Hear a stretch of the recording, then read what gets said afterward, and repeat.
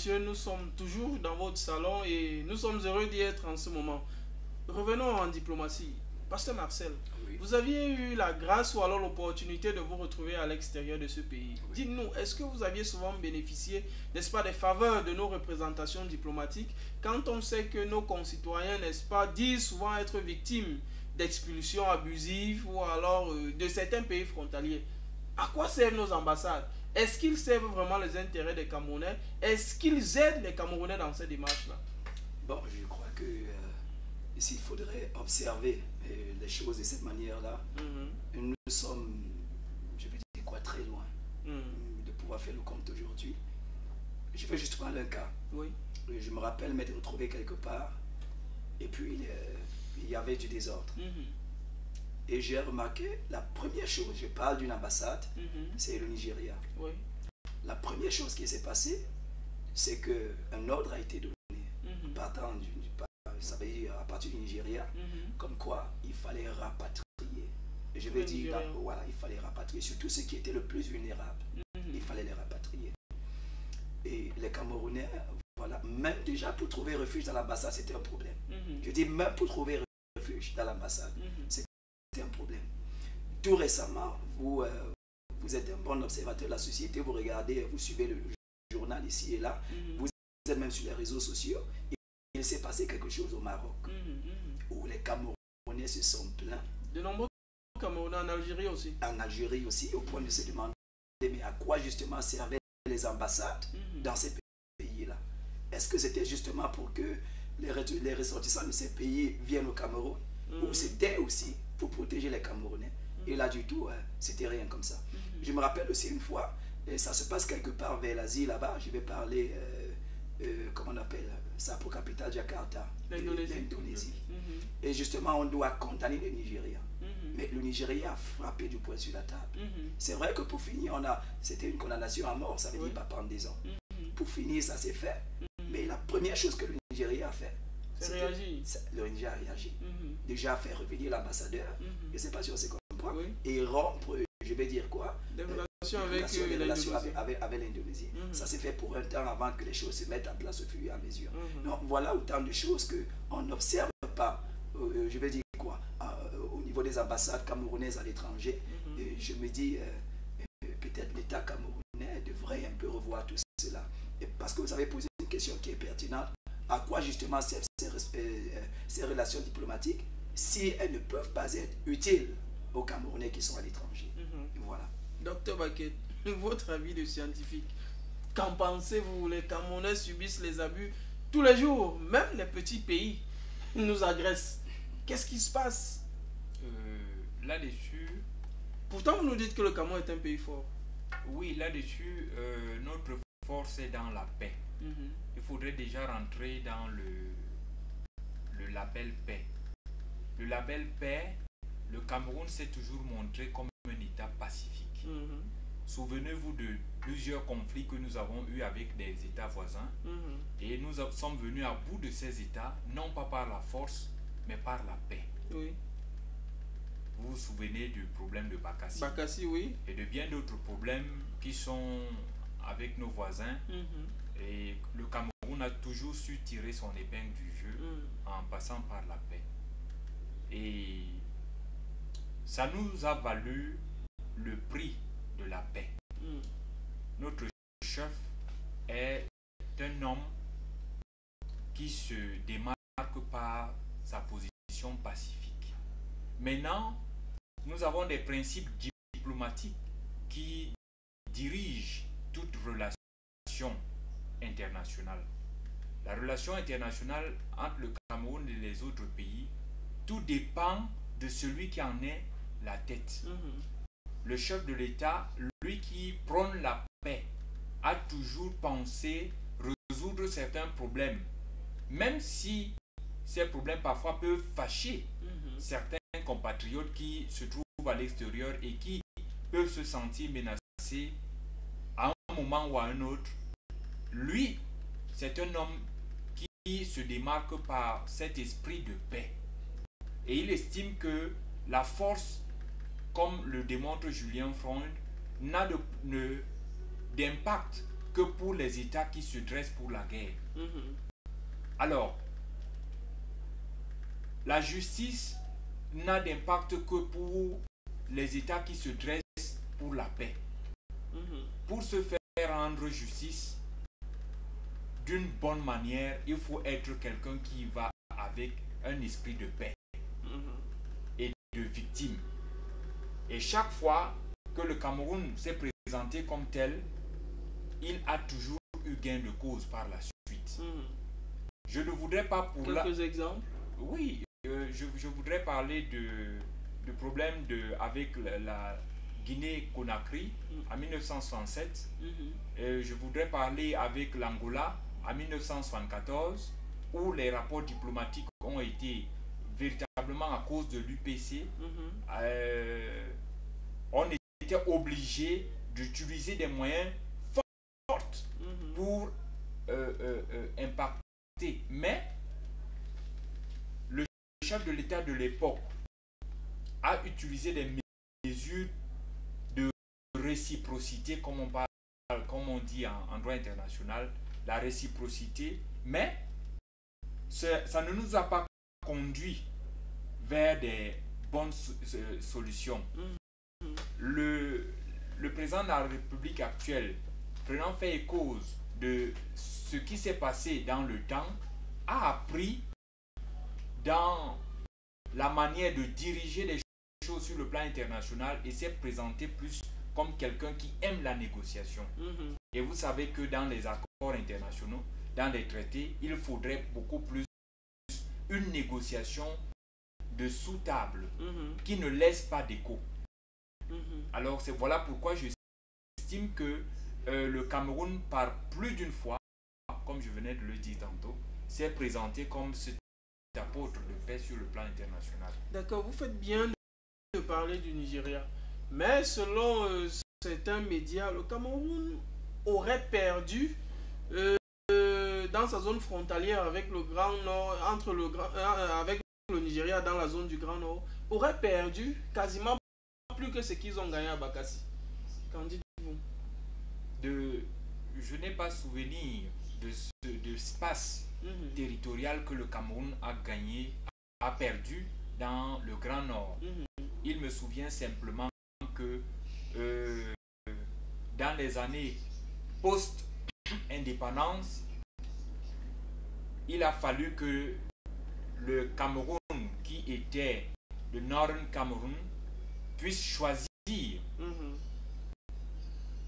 entre par un référendum entre le rattachement au Nigeria et le rattachement au Cameroun actuel. Et ils ont voté parce que c'était constitutionnel. On ne peut pas dire qu'on a perdu. On peut dire que la population camerounaise de ces lieux ont décidé librement de se rattacher au Nigeria. D'accord.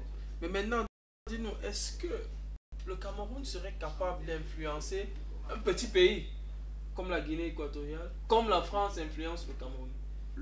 La France n'influence pas le Cameroun. Ces expressions ne me conviennent pas. La France, sur le plan diplomatique, a des relations d'État à État. Mais et on a des relations d'intérêt. Dicte des choses à Yaoundé.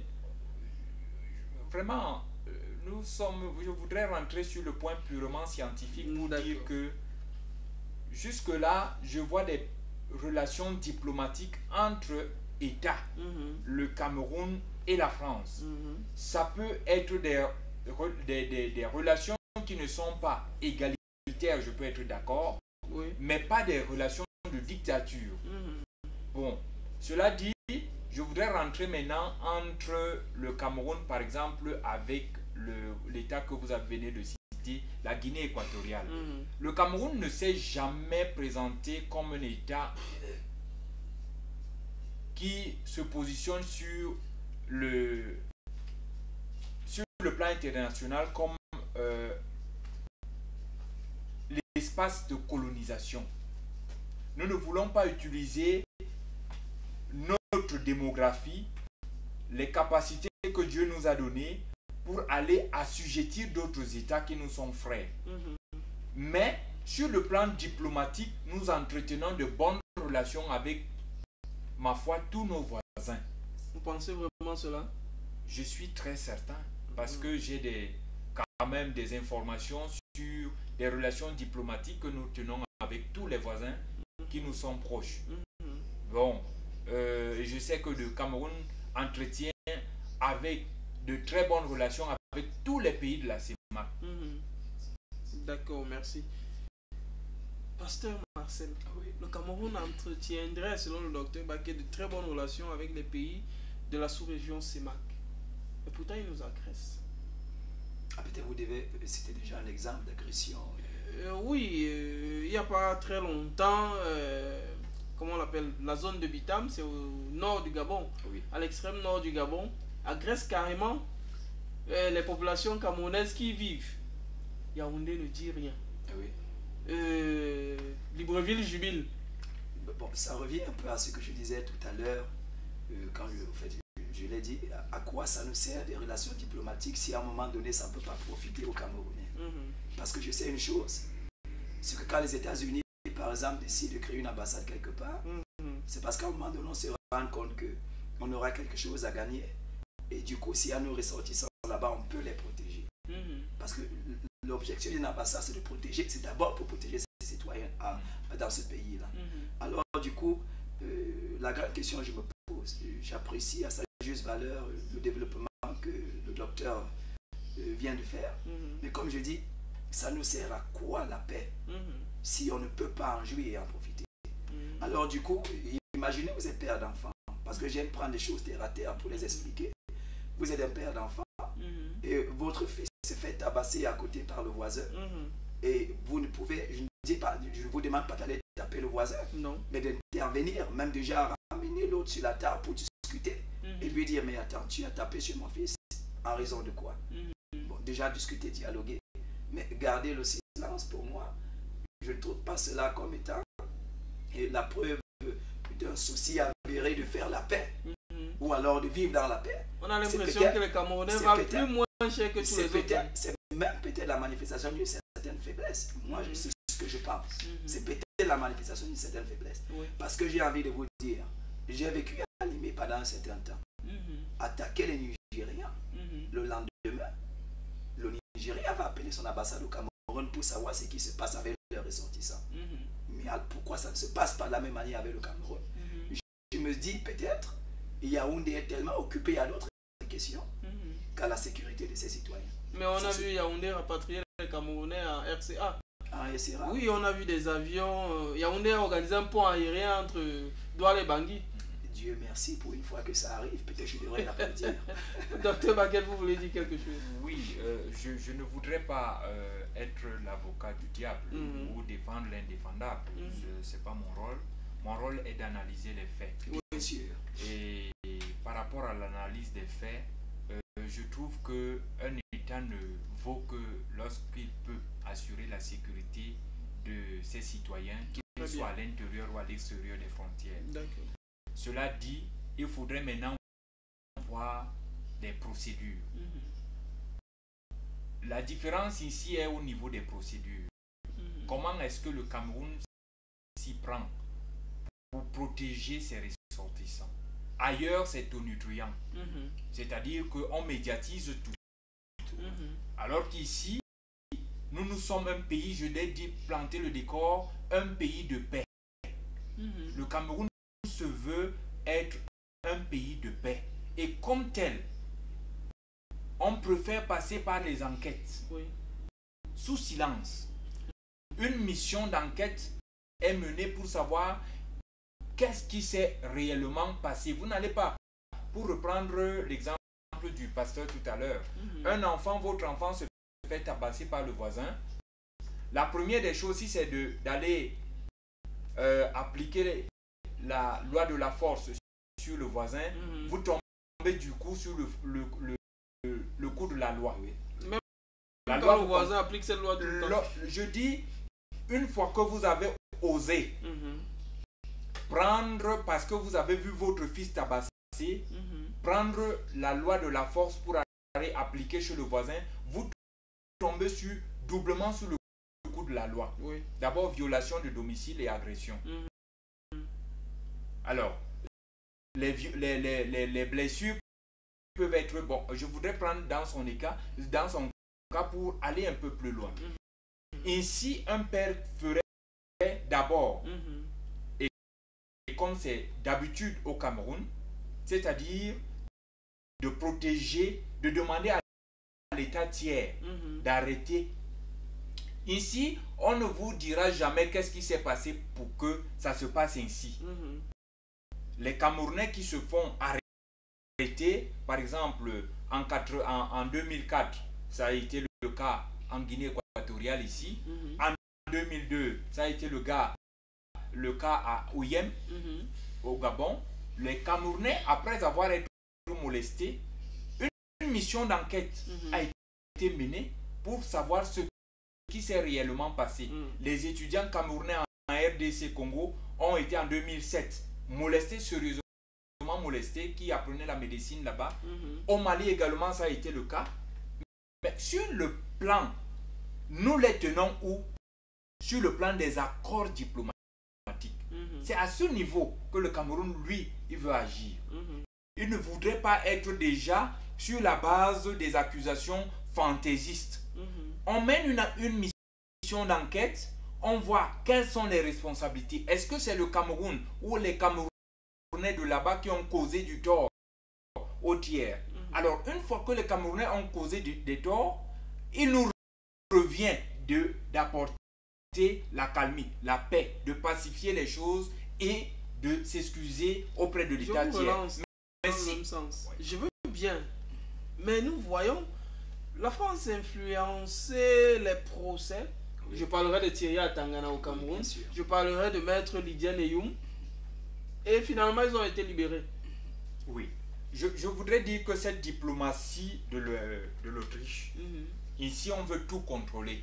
Le Cameroun, il faut regarder un peu la contexture internationale aujourd'hui. Quand vous comparez le Cameroun à la France, il faut se donner les moyens et les capacités de le faire. Déjà, le Cameroun, par rapport à la France, il ne faudrait pas oublier les relations diplomatiques qui nous mènent et les relations d'aide que nous avons vis-à-vis de la France. Voilà. Mais lorsque nous voyons les relations qui réunissent le Cameroun, par exemple, à un État tiers comme la Guinée ou le Gabon, nous n'avons pas tellement de mainmise sur ces deux États-là. Si on a notre banane et notre plantain qui va là-bas. Hein. Non, écoutez... Ça peut être un objet de chantage aussi. Nous préférons être riches économiquement parce que ce sont nos frères. Le Cameroun, les Camerounais du Sud et les Camerounais du Nord du Gabon sont plus frères que le Camerounais du centre ou du littoral et le Camerounais du Sud Cameroun. Il faudrait comprendre que les relations, vraiment, on les appelle Gabonais, c'est parce que le colon l'a voulu ainsi. Mais ils sont anciennement Camerounais. Mais ils sont, de par leur langue, Camerounais. Oui. Je suis d'accord avec vous. Je vous relance également dans le même sens. Vous d'abord, pasteur Marcel, parce que vous voulez dire quelque chose. On voit quand un Américain a des soucis, Washington bombe le torse. Paris également. Pékin montre ses muscles. Pourquoi le Cameroun, face à des populations chétives, et le Cameroun est bien musclé, n'est pas capable de bomber le torse pour venir en aide à ses concitoyens? Je venais simplement de vous dire que je juge cela comme étant la manifestation d'une certaine faiblesse. Tout simplement. On a peut-être peur à un moment donné. Je me dis, le gouvernement en place se sent tellement fragilisé qu'à un moment donné, il ne voudrait pas, j'ai envie de dire, investir certaine énergie et peut-être certaines dépenses dans un combat qui sait peut-être quand ça va commencer et peut-être pas quand ça va terminer. Je ne sais pas si on se comprend. Alors du coup, on préfère se comporter comme si on n'était même pas au courant. Parce que je vous rassure. On ignore la chose. Ouais, puisque le docteur parle des enquêtes, mais elles n'aboutissent jamais ces enquêtes.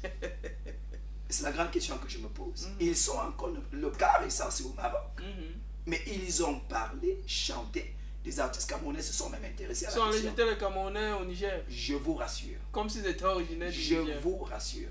À un moment donné, j'ai dit, et puis tout cela arrive quand les Camerounais ne jouent même plus bien au football. Mais le Camerounais n'est personne à l'étranger maintenant.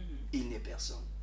Je lisais quelque part. Il est même orphelin. Je lisais quelque part, c'est un peu le sort, je vais dire, que le Congo subit aujourd'hui. Vous savez, il y a eu une époque en Afrique où le Congo était incontournable. Il y a un Congolais qui a... Quel Congo? Je vais parler du Congo-Brazzaville. D'accord. Il y a un Congolais qui témoigne, qu'il a fait, je veux dire qu'il est parti du Congo, il est passé pratiquement par je ne sais pas combien de pays en passant par le Cameroun. Et à chaque fois qu'il montrait son passeport et qu'on remarquait qu'il était Congolais, on lui remettait le passeport pour dire, monsieur, passez, on souhaiterait être comme vous. Je ne sais pas si on se comprend. Et je me dis que le Cameroun, à un moment donné, aussi a joui de cette position-là, mais qu'elle ne l'a pas utilisée adéquatement pour faire comment? Pour implanter sa domination sur ces autres puissances qu'il y a tout autour de nous. Et aujourd'hui, j'ai envie de dire, on paye le prix fort. Voilà ce que je peux dire sur la question. Docteur Baké? Oui, j'entérine et je suis tout à fait d'accord par rapport à cette analyse du pasteur, parce que je ne voudrais pas dire que le Cameroun est en train de briller lorsqu'il délaisse ses ressortissants menacés par un pays tiers. Je ne voudrais pas dire... Qui parfois même est un petit frère. Petit frère, bien sûr. Je ne voudrais pas classer les pays. Vraiment, nous on assiste à ça tous les jours, docteur. Vraiment, peut-être vous êtes le seul à ne pas vouloir le faire. Vraiment, je ne voudrais pas. Ce serait maladroit pour moi de qualifier de petit ou de grand pays. Ce que je sais, c'est que le Cameroun entretient des relations diplomatiques avec plusieurs pays. D'accord. Bon, je ne voudrais pas dimensionner par rapport à quoi. Je ne voudrais pas rentrer par rapport même à sur le plan démographique, ce sont nos petits frères. Au plan de muscles, je vous rassure que... Bon, je voudrais dire que le Cameroun est un État, j'insiste, un pays de paix. Ce n'est pas une puissance coloniale. Ce sont les puissances coloniales qui se démarquent en utilisant la force. Ce sont les puissances démographiques qui se démarquent en utilisant la force. Le Cameroun, sur la scène internationale, quand vous le comparez par exemple à la réaction du Nigeria par rapport à Jakarta, là, ce qui s'est passé, l'Indonésie et le Nigeria sont à peu près, à quelques hauteurs près, au même niveau de développement. À peu près au même niveau de développement. Oui. Ça veut dire qu'ils ont du répondant. Le rapport de force est équilibré. Voilà, est presque équilibré. Bon, maintenant, quand ils font quelque chose, ils ont du répondant, ils disent la réciprocité est ici. Mais pour que le principe de réciprocité ait toute sa valeur d'être en droit international, il faut voir les forces en présence. Nous, aujourd'hui, nous avons beaucoup d'intérêt à être avec nos frères de la sous-région Afrique centrale. Le Cameroun a tout intérêt. Même s'ils nous menacent. Nous avons, j'insiste, nous avons tout intérêt à être et à demeurer ce pays de paix pour rassembler l'ensemble, le bloc Afrique centrale. Et pour que notre économie tienne. Parce que voyez-vous, les puissances passent par les petits phénomènes comme les problèmes de carte nationale d'identité, les problèmes de nourriture pourrie à la frontière, pour mettre des populations en conflit. Mais ici, le Cameroun est suffisamment sage pour déceler cet ensemble de choses, pour dire, nous nous positionnons, si nous positionnons en Afrique centrale comme un État fort, je vous dis, c'est la débâcle pour l'ensemble. Regardez un peu le problème sur la Côte d'Ivoire. Ces deux pays qui sont presque jumeaux. Quand vous voyez le problème de la Côte d'Ivoire, voyez-vous, le Burkina menace plus la Côte d'Ivoire que la Côte d'Ivoire ne peut menacer le Burkina. Exactement. Mais en termes de puissance, vous ne pouvez pas comparer le Burkina Faso à la Côte d'Ivoire. Peut-être parce que si la Côte d'Ivoire n'a jamais une véritable armée. Non, il n'est pas question d'armée, parce que qui a les moyens peut se faire une armée. La Côte d'Ivoire a les moyens de se faire une armée.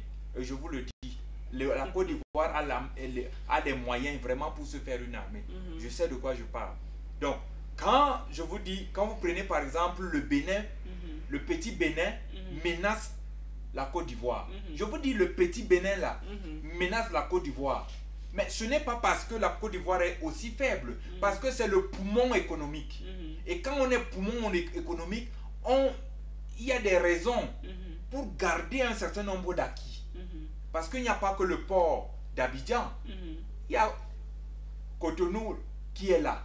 Il y a Lomé qui est là. On peut inverser les tendances. Douala n'est pas l'unique port d'ouverture à la mer. Voyez-vous, il y a Brazza qui est là. Vous comprenez qu'il y a plusieurs enjeux que nous, n'est-ce pas, le commun, le Camerounais lambda peut ne pas déceler et qui trouverait qu'on a des intérêts à aller militairement attaquer un pays frère. Nous, en économie, bon, peut-être l'économiste vous dira que lui, il se méfie de certains problèmes. Le politiste encore, pour prendre une telle décision, il va voir les forces en présence, des enjeux d'une telle décision. Docteur Baquette, on a vu la Russie agir différemment en Ukraine, à travers la Crimée. Mais nous, le Cameroun a aussi la capacité, ce n'est pas notre souhait, on parle, le Cameroun a la capacité de faire quelque chose de semblable en 2 heures de temps. Parce que nous savons que le Cameroun est une véritable puissance militaire dans la sous-région. En 2 heures de temps, une capitale est prise. Mais la Russie l'a fait. Pourquoi est-ce que nous serons différents? On agirait différemment des Russes. Je dis encore, j'insiste, le Cameroun ne s'est jamais présenté comme une puissance coloniale ou colonisatrice. D'accord. Il s'agit, la Russie aujourd'hui est en train de vouloir se souvenir de son passé et de rentrer sur les traces de son passé pour reconquérir son espace de l'ancienne République soviétique. Un peu comme notre frontière au Congo et au Gabon. On pourrait se souvenir à nouveau de cela? Non, mais aujourd'hui, nous voulons aller par des pactes, par des contrats, par des conventions, et non pas par la voie militaire. Les Russes pensent aujourd'hui qu'il faudrait, par tous les moyens possibles, rentrer, reconquérir leur espace. Et c'est cet enjeu qui fait que l'OTAN est en face aujourd'hui. Pourquoi l'OTAN s'est positionné en face? Justement parce qu'ils sont en train de voir la Russie progresser. D'accord. Mesdames et messieurs, nous sommes toujours sur l'arbre à palabres. Nous prenons une transition et nous revenons juste après.